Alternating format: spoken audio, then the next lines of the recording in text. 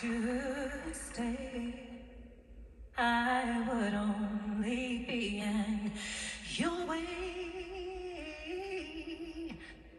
So I'll go, but I know I'll think of you every step of the way.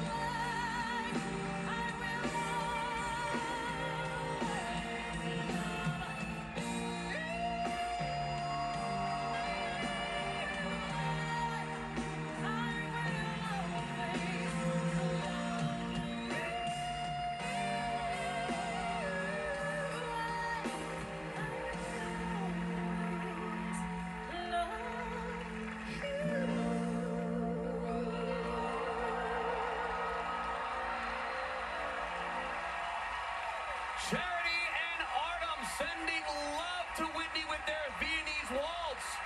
Yes, and how about some love for the amazing vocals of Trinice? Yes, so beautiful.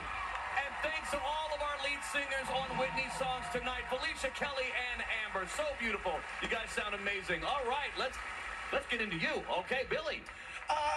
Gorgeous. The storytelling is great. The arms, your limbs, they're lovely. A little olive oily. Okay. Right? You want to make sure the elegance is there. You're very, very close. Also, spotting.